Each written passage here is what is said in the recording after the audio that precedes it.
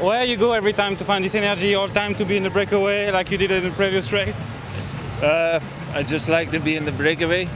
A lot of riders want to be in there, and sometimes it's easier to be in the break than to be in the peloton. And today I thought there was a chance to go to the finish, but we were only with 4 riders, and Cofidis kept the gap. Were keeping the gap very small, so it was hard to stay away. When you see the 25 last kilometers, almost only motorway, what did you think? I mean, there was no chance today, you think?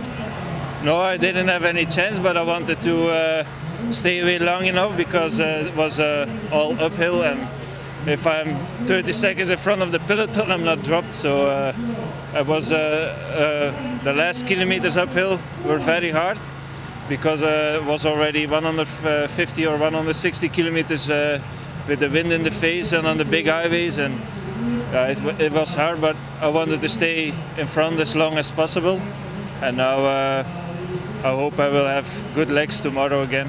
You try again tomorrow?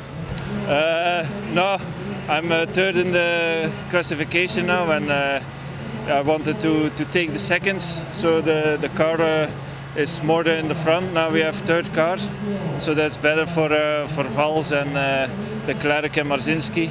They are going for the GC, so tomorrow will help them, and hopefully I survive till the last climb. And then Friday, Saturday in a breakaway again? Then I will try to go again. It's all hard stages, and I will have to look which stage is the best to go in the breakaway.